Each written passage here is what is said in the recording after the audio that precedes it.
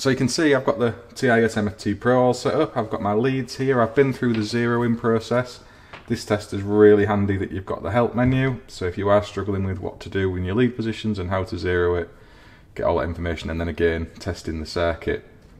Now with this one, we need to make sure our continuity of conductors is correct, and we're going to pretend I've brought this circuit straight down into this board. As you've seen, there is an isolator switch up there, but we'll ignore that because I'd have to be up the steps messing about with the probes, and this is an easier way to demonstrate how you go about doing your continuity testing. I will pop a picture up here somewhere in the shot which shows me shorting out the cabling at the origin of this. So again, you could do that at either end, because essentially we're just testing this final circuit rather than the whole installation, and that'll make more sense when you see us doing the insulation resistance tests. But for the minute, I've shorted out between L1 and the CPC. Now if I test between those two parts, I should get a value of resistance, and then we need to repeat that process between L2, L3 and neutral, and this should all be, roughly speaking, the same. So I'll run through that process now. I'm not going to disconnect the earthing at this end, we're going to class it as all part of the same system, and when we come to our value of ZS later on, this would be ZdB. Point of note, it wouldn't be a ZE value because we're not at the origin again. But if I go on these probes, so I want to get onto the earth and onto L1. I could do that with a clip. Easier. So I'm going to clip onto the earth bar just in this corner.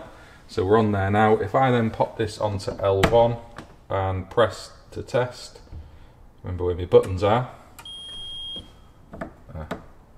I haven't switched the isolator on.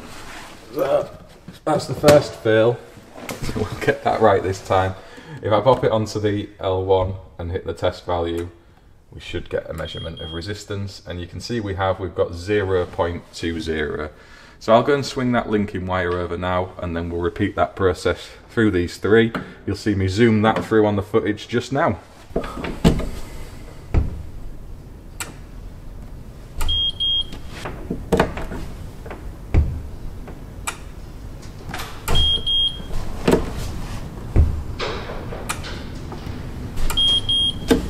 Seen me run through that process now, and we've got roughly 0.20, 0.21. I think one of the phases popped up, I think it was the L2, but roughly speaking we're about the same, which is a good sign because that means our cable's generally intact.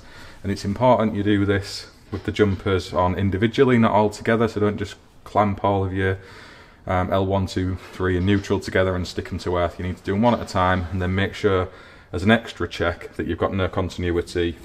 Say you had your L1 and your CPC joined together, that there isn't any continuity to L2, L3 or neutral, which I've done. So I know now, in terms of a dead test, from the point of view of continuity, we're okay. We've got the CPC straight down here, and it's not appearing to be connected to any of the line conductors, and the same in reverse and between each other. So they're all testing clear. And that means we're in a safe position to now approach the second dead test, which is actually a live test as well in my opinion, and that's the insulation resistance test. And this one's a little bit different for your three-phase systems. So I'm going to have a look at guidance note 3, and we'll go through that before we dive into it. Okay, so before we go on to the insulation resistance test, I thought we'd have a look in guidance note 3, Brown edition, and in particular it's page 71. So when we're talking about insulation resistance testing on a simple install, you can do it at the origin, you can check the whole system as a whole.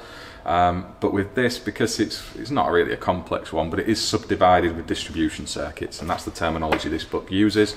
So you can break it down into smaller parts, and that's really to try and stop the culmination of lots of circuits and distribution boards dragging your overall value of insulation resistance down. Wouldn't be a factor here, but it could be out in a real installation rather than a simulated one. So keep that in mind.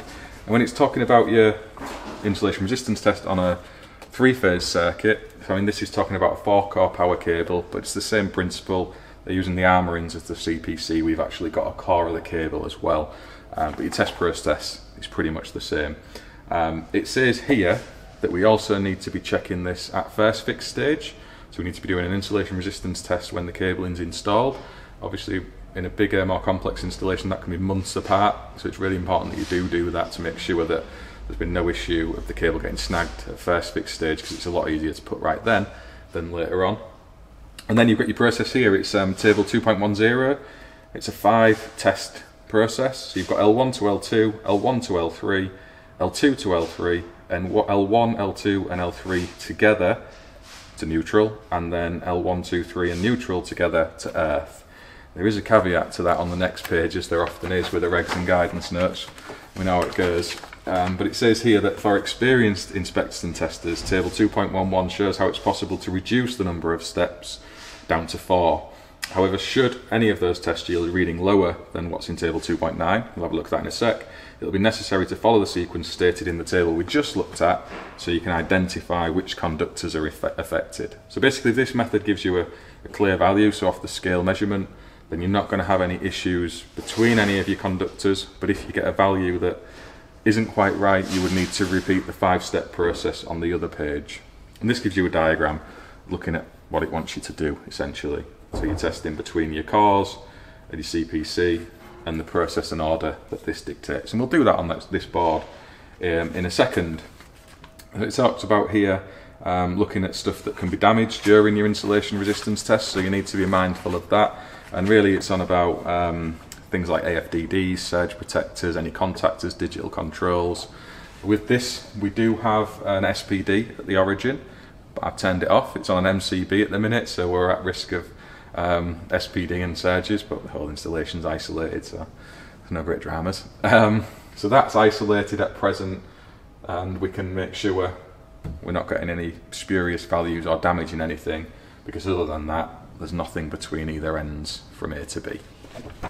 Okay, so with this test there's a move of the probes in the MFT Pro Plus, so we've had to move across to the earth side because we're measuring between L and PE, it's saying here.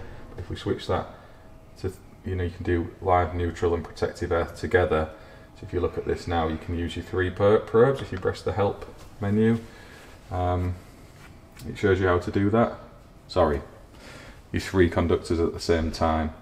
If you scroll through the options, it even dictates how you can do that on a 3-phase system. You can see here using linking wires, so you can do it all at once. But we're going to do them one at a time, because as I said, we're going to assume this is a much larger, more complex installation, and we're just testing this one final circuit. But it is handy that you get that there. But we'll stick to just the 2 cables there. And again, if you want, you can adjust it and set all of your timings up yourself within the test set, but we're just going to leave it all on auto, and it will look after itself. So first up, we'll go between our L1 and L2. So that's a nice easy first step. Make sure they're in there and you've got a good contact. Hit the test button.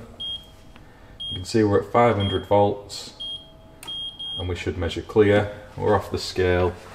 It's applied 517 volts and we're fine. So our next one is L1 to L3.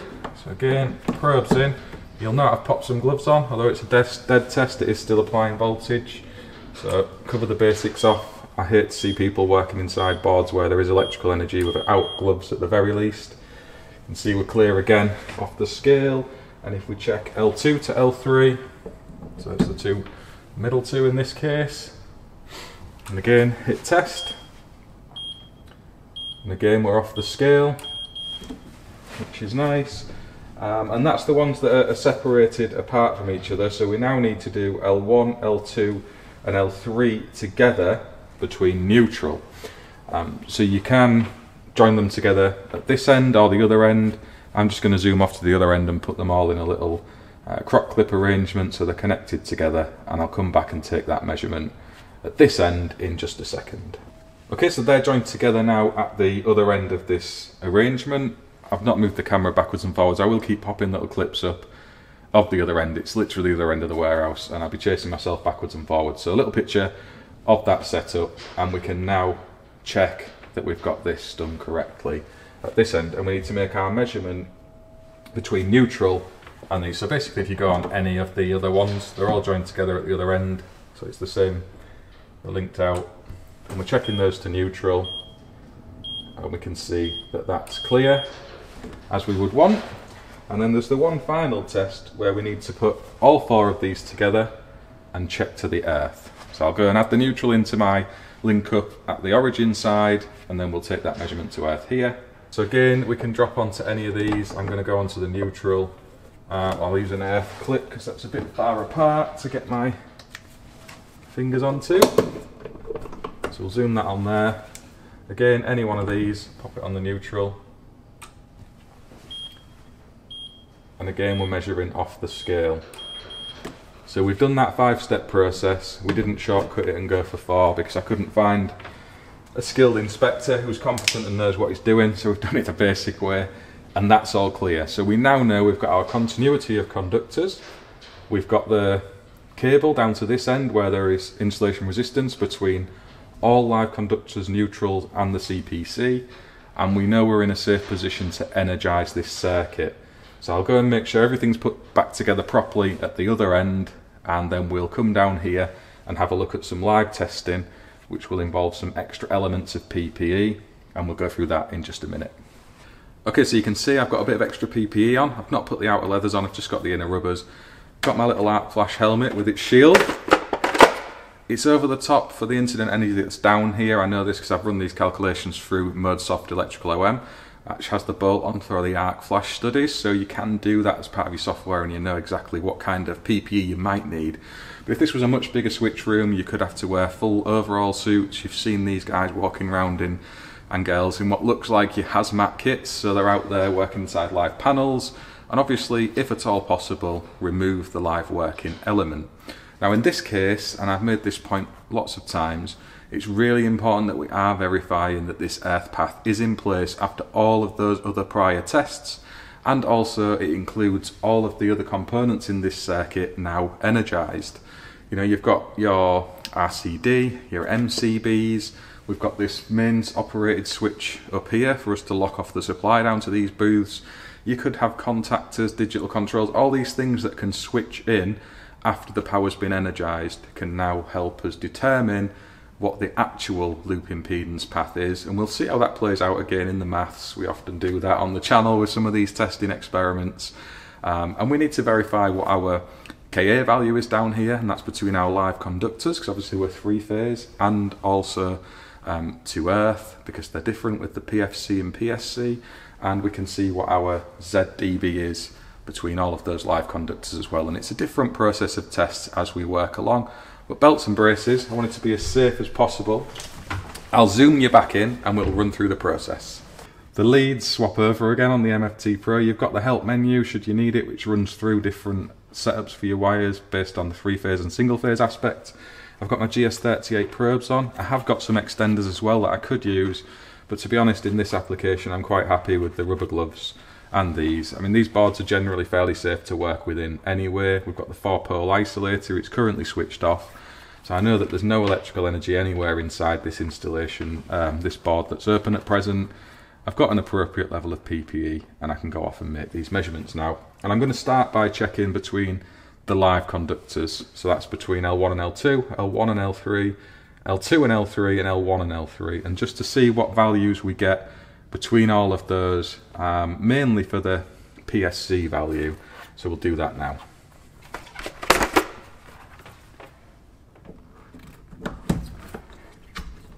So I've already selected between phases here on the test instrument. You can see it's measuring 429 volts. If I hit test, we're going to get a measurement. So we've got 0.38 ohms between those two phases and an ISC of just over a kiloamp. So we can now go on to measure between L1 and L3. We go back to the prior menu. See, we've got voltage again. Repeat the test. Oh, hold it down a bit longer. This is the thing with the PPE, it gets in the way. And you see similar kind of measurement, which is great. We'll go back again.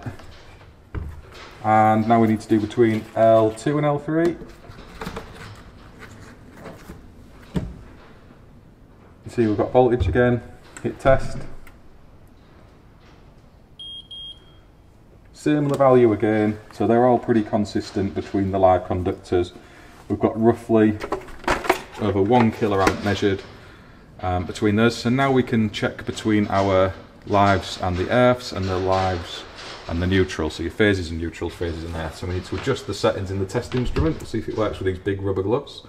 So we'll have to swap this down now onto line and neutral, which we can do. Leave it in standard configuration. You can see all the different options in there. If you were working on an IT system, perhaps with a checkbox in between, you can even select that. You've got your no trip function as well. So if the RCD starts interfering with things and operating, you can go to no trip. We'll try our line and neutral in standard mode. So again, we're in the neutral and the line terminals, and we're now going to take a measurement between the neutral and the different phases. So we'll start that off.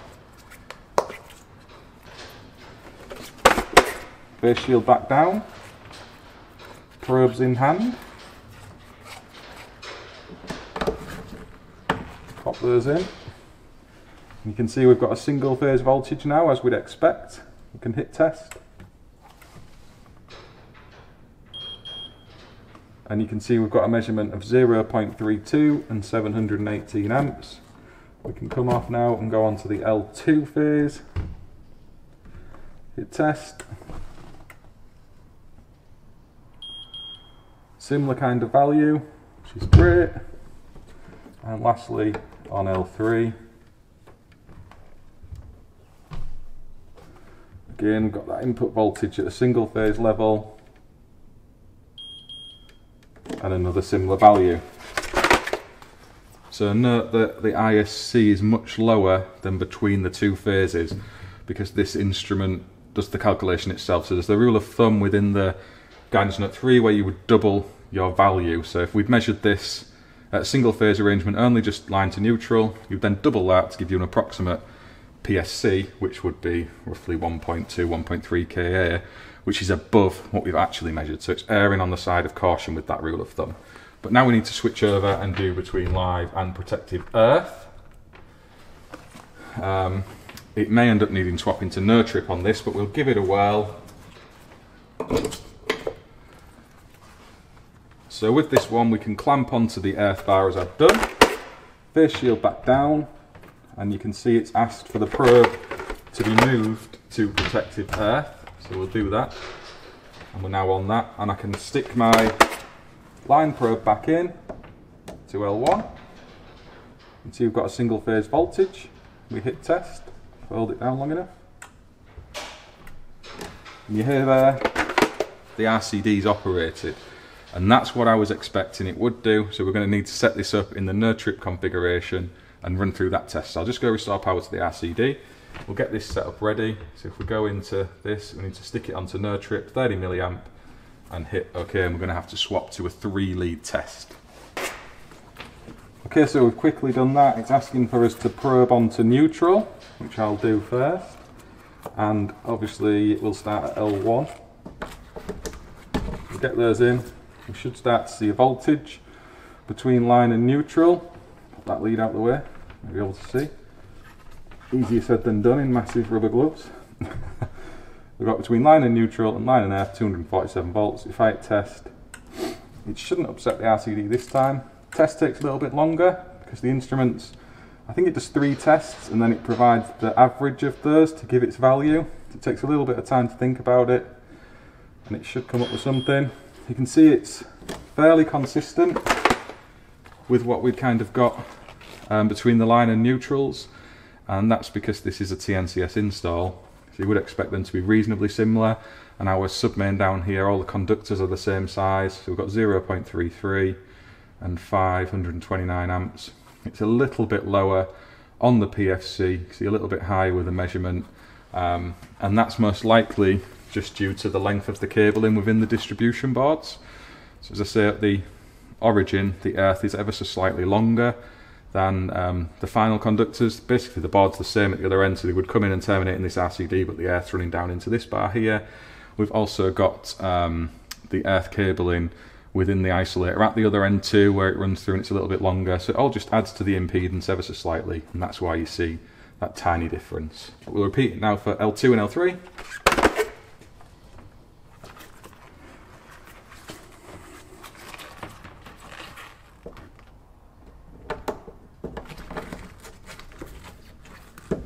You can see the voltage is present again.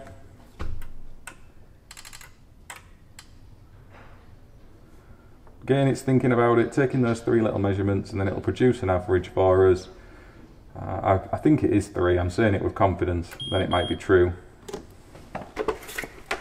So on this one you can see a little bit different, so we're 0.34 and 0.40, but it's marginal, and obviously these have a wide tolerance on the test instrument, different terminations running through the isolators, there's lots of different things at play. It's not going to mirror out precisely the same, you're just looking for it to be consistent.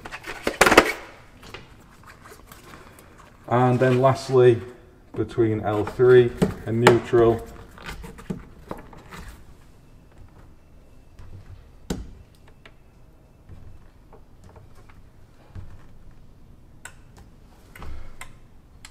so you can see it's running through that process again. This is just to give us the last check, and we should get a value between L3 and protective earth. Sorry, not neutral. So although we've got the neutral conductor on, we are actually checking it to the earth largely. It's giving us the value between neutral as well, just as a byproduct of the way the test works. But we've already got what I would class as more accurate measurements for that by doing it on the no-trip method. You can see here again, 0.37, ever so slightly higher. Again, you've got the probes, tiny little probes going onto the contacts of the screw heads. It will move about. You can repeat it if you want and see if you get a different value attaching the probes again. But I'm happy with those. Very consistent, and again it just emphasises that the measurement between your live conductors, the instrument's done that calculation itself based on a direct measurement, so you know exactly what your PSC is down at this point of use. And again, I'm demonstrating all of the testing from this end of the circuit. You would take your measurements for the continuity testing, usually at the main distribution board. I've just done them from this end because I've got the camera set up. So if you're expecting to see different parts of the install for different parts of the testing, it really is just easier to set the camera up like this. And I've run through various different other videos on testing anyway. We can look now to test the RCD. So let's do that one. Okay, so first up is the setup of the instrument. So you can see here it's given us option just to run an auto sequence, but you can do an auto sequence and a ramp test as well. So we've done that. We're also going to do the 0 and 180 degree nominal values. So if we hit tick, and these gloves are pretty decent actually that they're working through the screen, and we need a 3 probe setup again. So we need to be on protective earth, neutral and the line, and I'll repeat this test 3 times. So I will do it across all of the 3 phases just to make sure the RCD up front operates, but I might not show that on camera. Right, so we'll get into the RCD test now. I've got a helper at the other end to help reset, but I'm going to hit the test button. First up, it runs through the ramp test, and it should go out. So it's done that. We're going to restore the power now, and then it'll go on to the 180 degree phase. And you can see it's taken that out a little bit lower, 16.5 milliamps. That's slightly on the low side. We'll carry on with the test. We're now into the 1 times, 29 milliseconds. Next one again. 17 and again, 7 and again, 13, and now we've got our half times for the last test. And these should measure off scale because it's only half times, and there we have it. So we've got an RCD that's working. We've measured it from this end of the circuit. You could measure it at the input side, and obviously you can repeat this test between all of the 3 phases as well, so you can repeat it on L2 and L3 and it should map out to a similar value. I'm not going to do that because it's going to irritate my helper who would have to stand there resetting this RCD over and over again, but I will do it off camera, so obviously just to verify that all of the phases are operating the RCD. Okay, so just the last look at guidance note 3. It's the RCD uplift element, so if you are encountering a higher value of ZS than you would expect during the course of your testing, there is a known phenomenon between some brands of RCDs and some test instruments where it can add half an ohm or more to some of the values. You can raise awareness of that yourself on the install. If you measure at the load and supply sides of the RCD, it'll give you a rough approximation of what's going on internal to that. It's just a measurement of impedance, or a phantom measurement of impedance between the device and the testing instrument. A lot of the more modern test instruments now factor that in and are pretty accurate regardless of that. A lot of the RCD manufacturers have kind of moved away from some of the older tech that was causing more of an issue. So it's not something that you will encounter all of the time, but it's definitely something to consider. And again, just to zoom back into Guidance Note 3, it does feel very single phase centric, I've got to say, Guidance Note 3 these days. And the RCD test, it's looking at a single phase installation in the demonstrations, but it shows you the 2-lead and 3-lead setups. There is also the measurement now that isn't, strictly speaking, so detailed as it once was. So if you are measuring your RCD trip times, for example, you don't need to go through the process as we would have used to. In this particular scenario, because I'm demonstrating it for a video and because it's going to be in a booth used by people who may be in a learning phase, I want to be absolutely sure that this is working as well as possible. And obviously, if one of the tests I'd done didn't quite come to the values that would be anticipated, I would look into the literature from the manufacturer of the RCD involved, in this case Proteus, and see if they had different requirements in terms of testing it for operation, because some of the RCDs, I think they need 250 milliamps injected as opposed to what the test sequence actually applies, and it's not as black and white as it seems. And to kind of remove that from the aspect of us out on site, where it's very difficult to replicate product standard testing, the regs have simplified things now, so we don't have to go to the extremes we would have used to have had to have done. But I've done it here, and again, repeating the process across the phases, you can see it's quite labour intensive. If you're out on site with a board full of RCBOs and you go in between point A and point B trying to get the values and figures you need, it can be quite labour intensive. So the fact that the regs allow for a different process of testing, it's acceptable. You can use that, so reference into Guidance Note 3 and BS7671 if you want to find more information out about that as well.